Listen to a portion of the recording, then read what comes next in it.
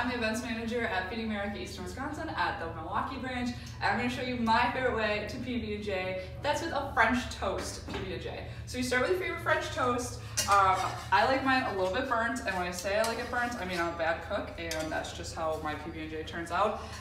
But when you are all set with your French toast, you get ready for assemble. I like mine with crunchy peanut butter, give it a little extra texture. So once you get that going on both sides, then the trick is to put it back on the fryer, get it really nice and toasty one more time.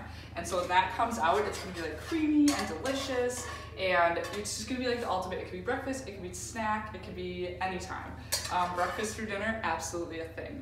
So once that's all done, you're gonna cut it up. I'm a diagonal PB&J kind of person, and then you can see it's crunchy, it's gooey, it's love in a sandwich, and it's delicious.